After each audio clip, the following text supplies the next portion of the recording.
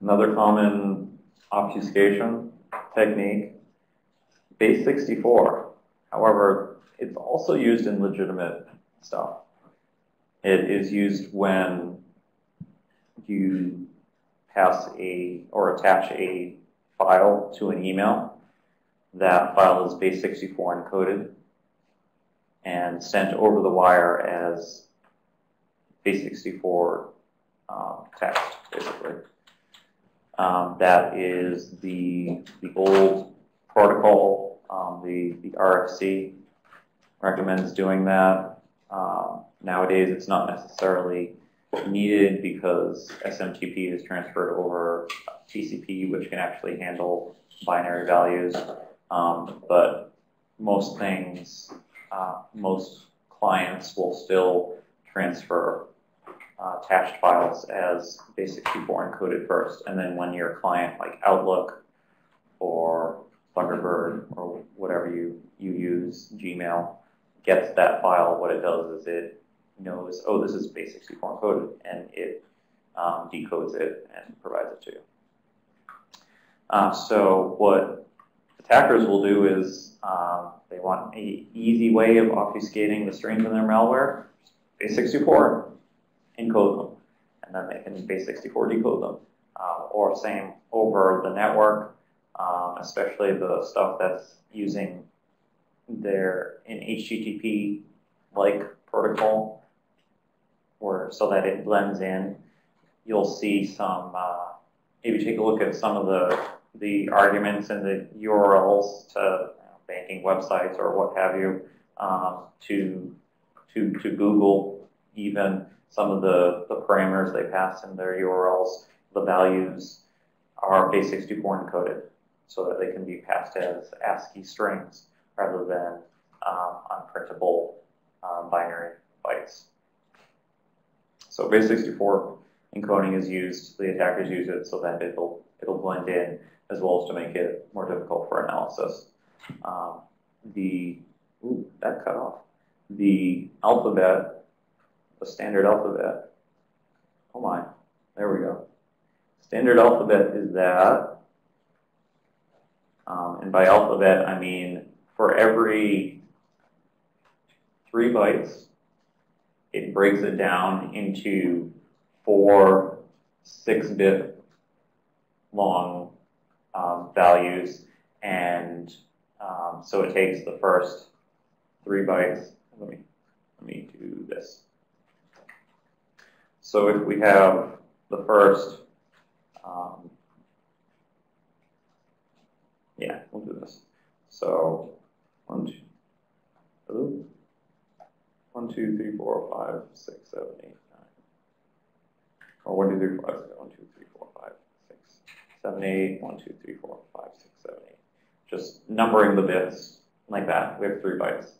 What Base64 encoding does is it takes the first 6 of the first one, 3, 4, 5, 6, and it uses that as a interprets them as a bit field and interprets it as a number and uses that as an index into this alphabet.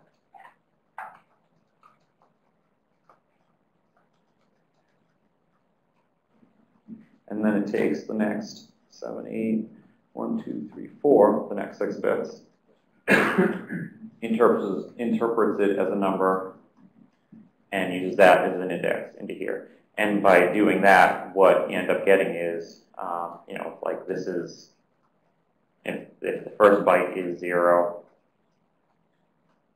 the second byte is 0, the third byte is 0, what you're going to end up getting is, well, these are all zeros, so you'll have 6.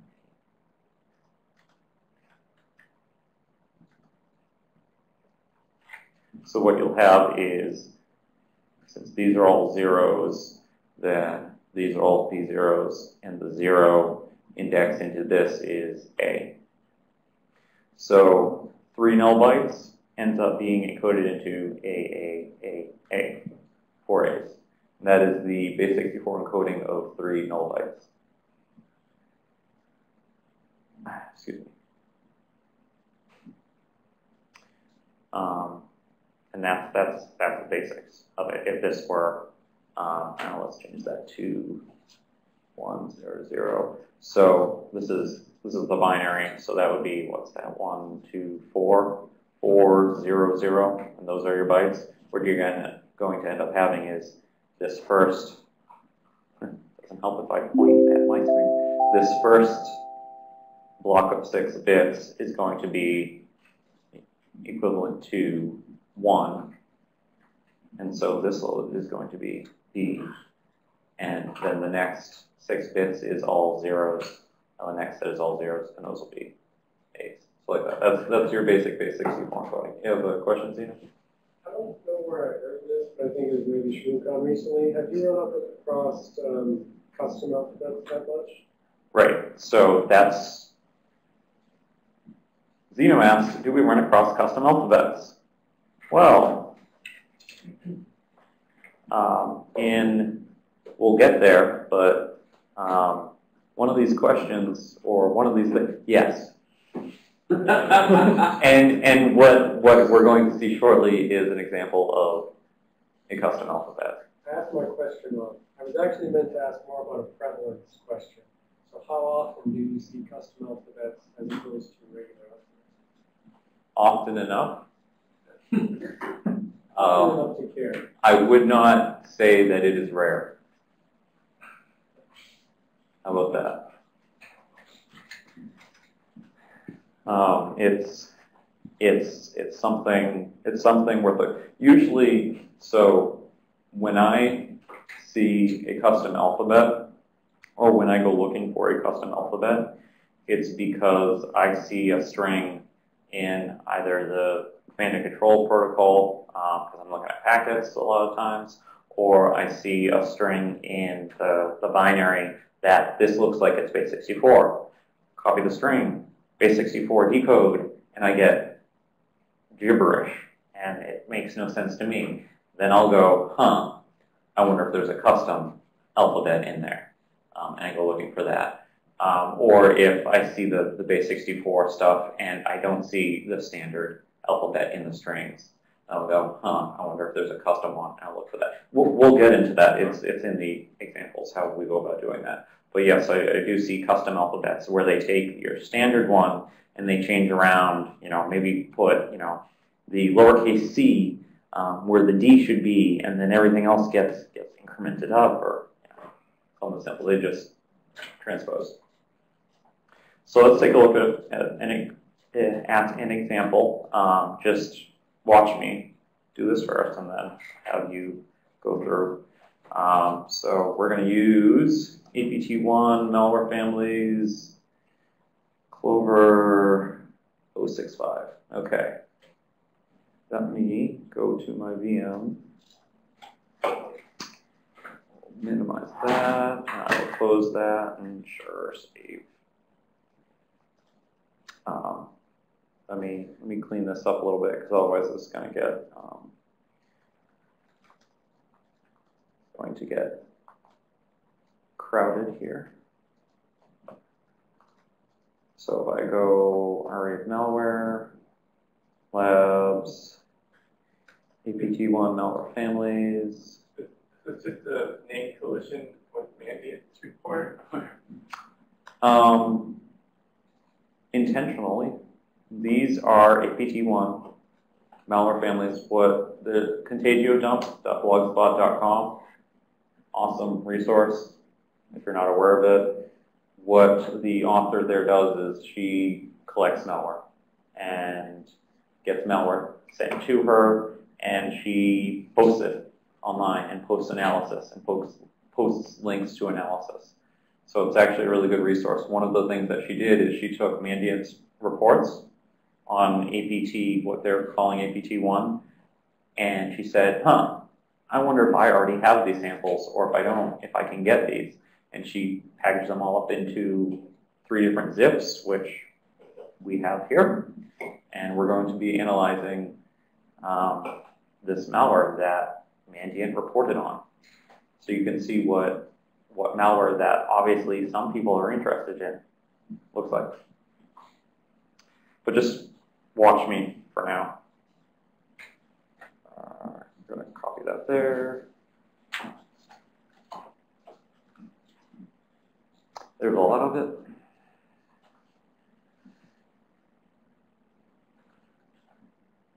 All right. So, which one was it? Was it a C? Was it a G? Web C2. Which one? Somebody looking at the wiki, tell me. Clover set? Clover. Clover in the 065. All right. Copy that over here. And I'll minimize that for now. So if we take a look at this, and make sure that I do this right. If we open it up in IDA, and then we take a look and say we saw this doing some Web C2, Web Command and Control, and we saw some strings that look like Base64 encoded, well, that would be a reason to maybe look for the alphabet in there. So that's what I'm going to do. Load this up. Yeah. Does its analysis thing. Gives me pretty graph. All right. So what I'm going to do is Alt-V to do a binary search.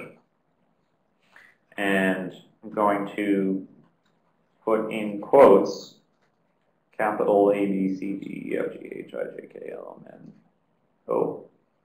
Yeah, that's good. Close quotes. Find all occurrences is checked. Say OK. And there we go. I go to that address that I came up with, and I see A, B, C, D, F, Z, A, B, C, D, lowercase, 0, plus, slash. There's our Base64 alphabet. So something that we can do here is, I can say, well, I know this is a string, and it is null terminated. So if I go to the beginning of this, put my cursor there, and I press A for ASCII string, it goes, okay, I'm going to name this location, and I'm going to go till the first null that I see and just group it all together and show it to you. Makes it a little easier to see. So that's kind of nice. And I can name that. That's a Base64 alphabet.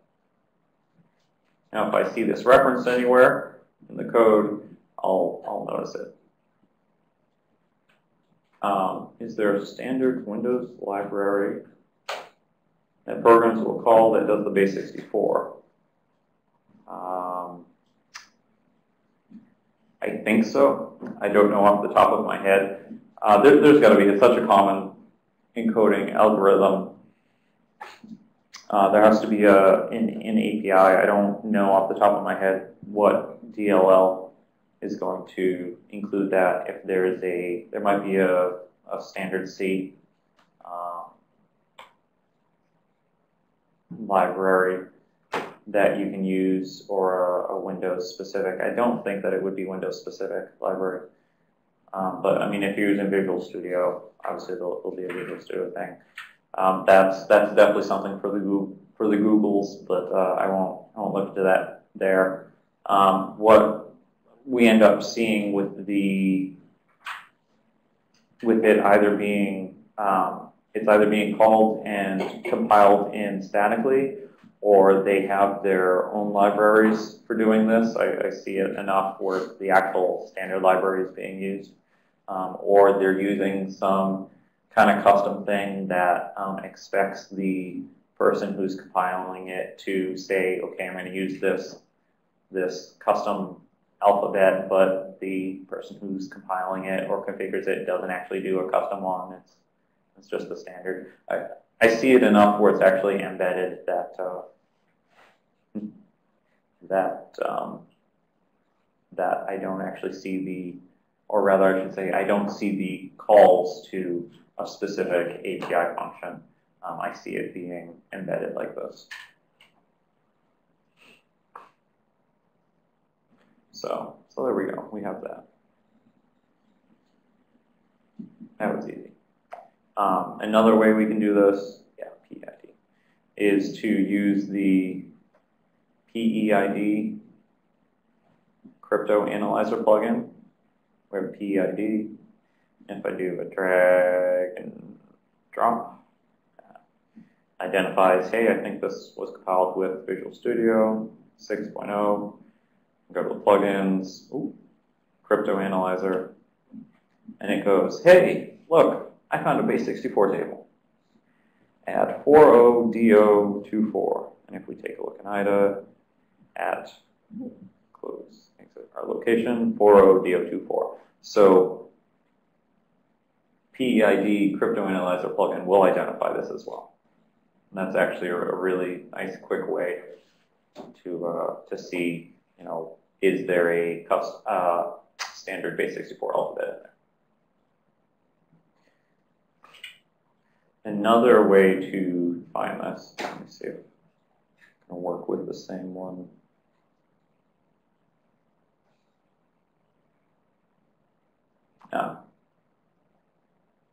So what you're going to do is duplicate what I just did to make sure that you understand how to find it, both in terms of in IDA as well as using PEID, and then do the same thing for this other sample. And you're going to grab the APT1, oh, that's a typo, malware families.zip, and you can unzip the folder in there to your desktop, and I will write the password here.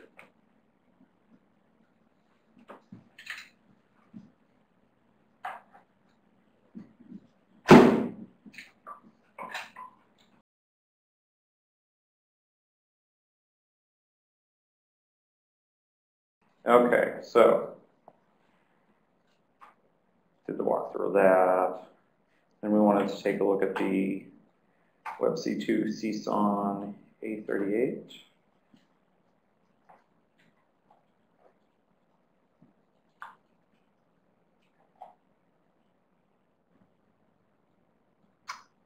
Let's see, WebC2 CSON A38.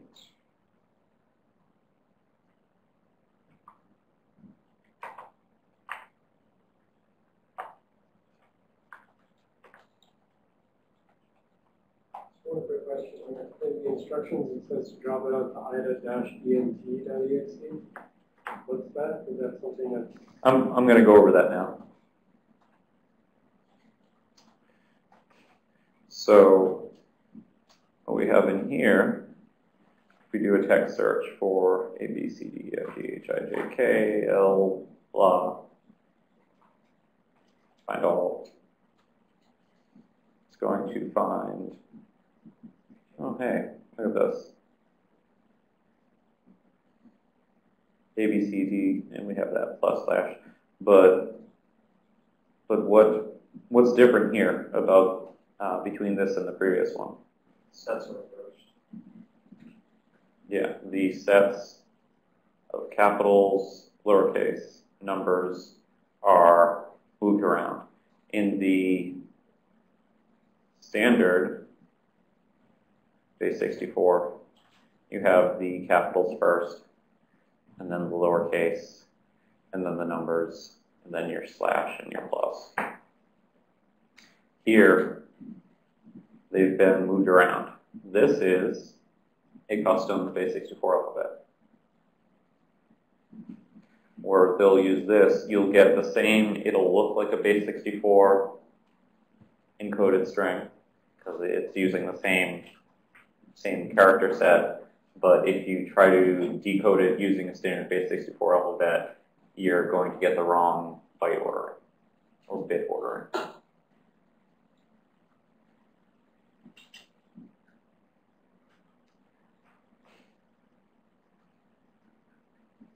There we go. That's what's different there. So another way to find that, say it wasn't using the, ABC, we did a search for that string, capital A, B, C, D, and such. Say it moved these around, it, put the lowercase in between each of the uppercase letters, just an example. How would we go about finding that? We got a question. Lazy, I don't want to code my own custom Base64 decoder. Is there an existing tool that does that? That's a good question. Not that I'm aware of. Usually I just script it with Python personally. If you would like one, I can share what I wrote up. And I can even do it in a language of your choosing, assuming it's one I know. So, in scripting, do you use IDA's scripting framework for this? So it all depends on what it is you're trying to do. Usually, if I see a Base64 encoded string, in order to try the standard alphabet, I already have to get that to is in my Linux analysis terminal where I run Base64-D to decode, and I give it the string, and it comes back and it gives me, garbledy-gook. I go, I wonder if there's a custom alphabet. I'll then search for the custom alphabet, which I'm about to show how to do that. And if it is there, then I'll take that custom alphabet and I'll bring that over to where my script is, which is the same place where I did the Base64-D for the standard alphabet. So you'll basically do something like you'll get all the strings and go, oh, that looks like Base64. And at this point, you'll be working on your analysis machine and then run the standard ones and then make a guess about the alphabet and code it up in just bare naked Python. All right. So let me show you another way of finding that using something called IDA-ENT, which apparently did not put on the desktop. If we go to, there we go. So on the desktop, there's the RE of malware. If you go into that, there's a tools folder there. You can just move that onto the desktop because we'll be dragging and dropping stuff onto that. Or link it. Whatever. Yeah. I don't know if moving was going to break something. No, it won't. It's a self-contained thing. So it's called IDA-ENT. ENT stands for entropy. IDA stands for IDA. Or the second IDA stands for interactive disassembler. It is based on a plugin to IDA that will do entropy calculations. But what the author did is they said, this is actually a useful tool outside of IDA. I'm going to make just an exe for it so people can use that outside of IDA. So that's what I grabbed. If you Google for IDA-ENT, you'll find it. All right, so what we're going to do is, shoot, which one of these was it? It was this one. Drag and drop that on there. And first thing is you get this entropy calculator. Well, we got to do some setup first. The chunk size, we got to change to 40, that's in hex. Entropy, I'm going to set to 5.97.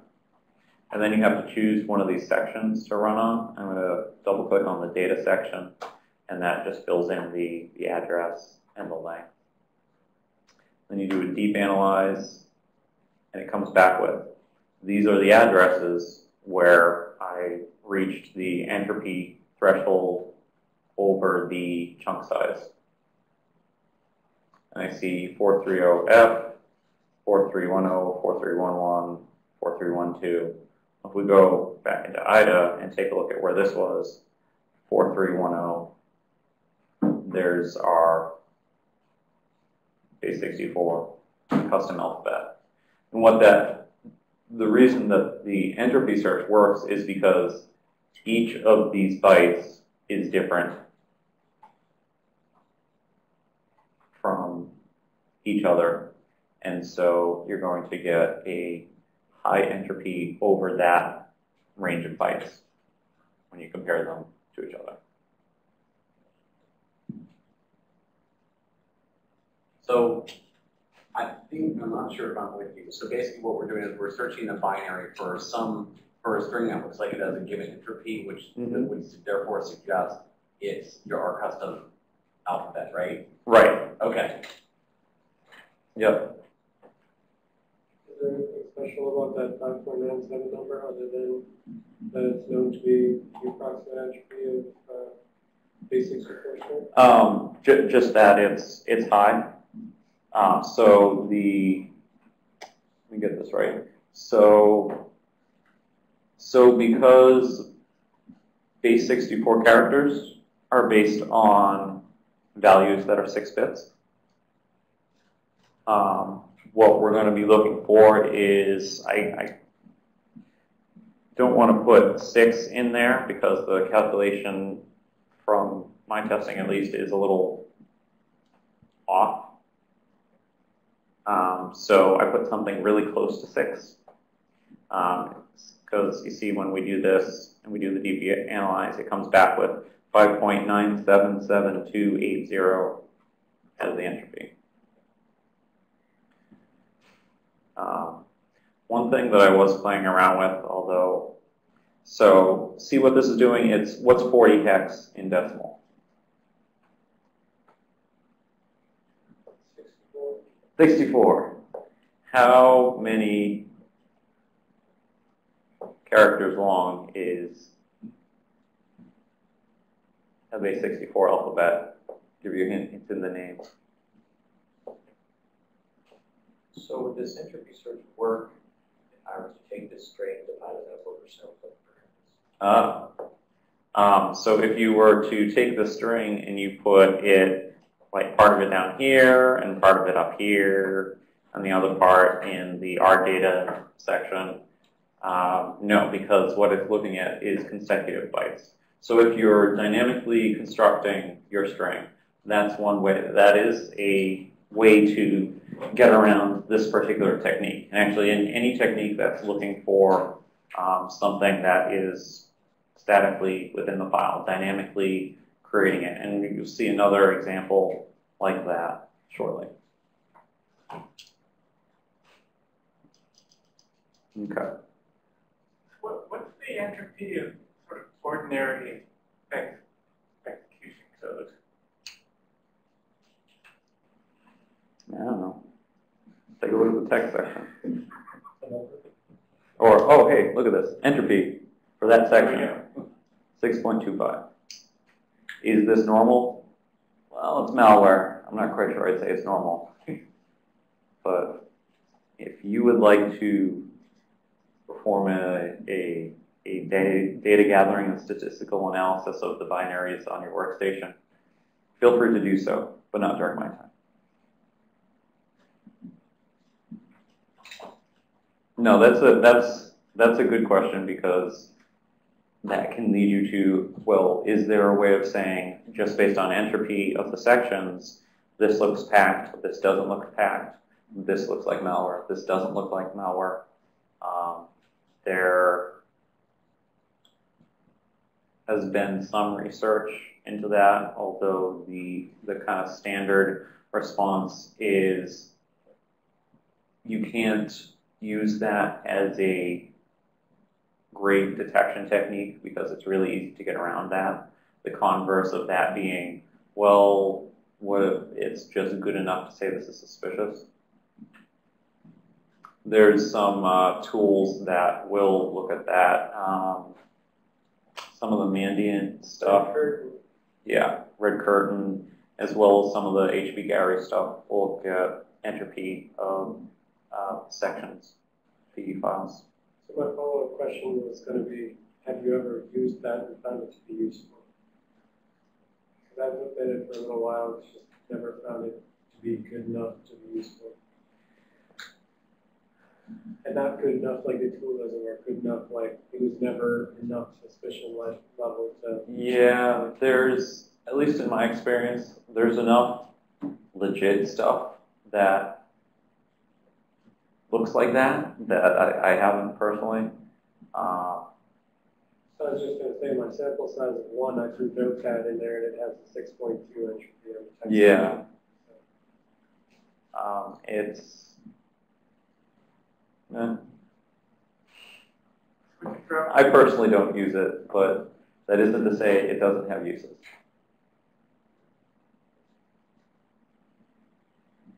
Okay. Yeah, sure, save it. So we went over ida_int, and that is a custom Base64 alphabet. Now I want you guys to give it a try with this file, and that's going to be in the Contagio apt1 zip. So you want to unzip that to your desktop. I'll give you the password here.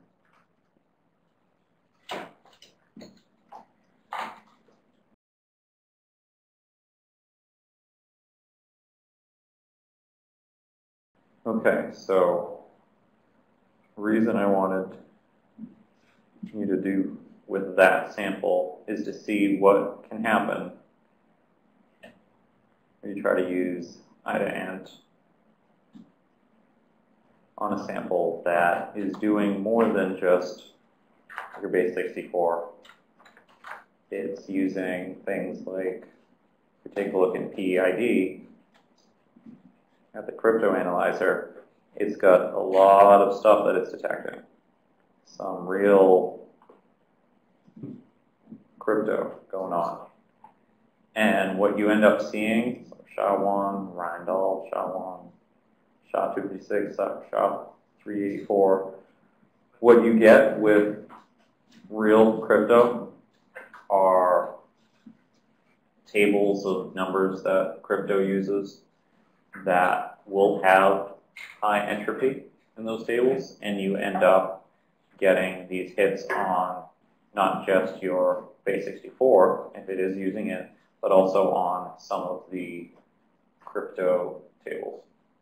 Is it safe to say that, just by the looks of this, they imported like everything in the kitchen sink without, you know, worrying about, shall we say, being a little loud about things? Because, I mean, I'm just going to take a wild guess that they're not using all these different crypto algorithms that they've got laying around here. Maybe. Maybe they just linked to like OpenSSL into it statically. Right. Based on that.